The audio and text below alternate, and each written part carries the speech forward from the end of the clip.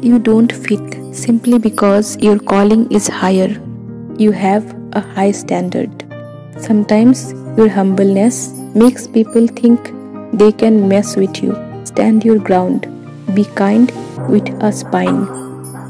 Win in silence. Let them think you are losing. Don't work 8 hours a day for someone else's company. Then go home and not work on your own goals. You are not tired. You are uninspired. Be careful. When you do too much for people, they start loving your hand and not your heart.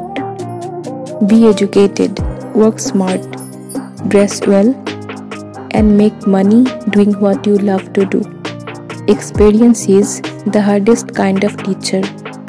It gives you the test first and then the lesson afterward. If you were going through hell, keep going. Why would you stop in hell? When you cannot control what's happening, challenge yourself to control the way you respond to it. That's where the power is. 4 things to remember.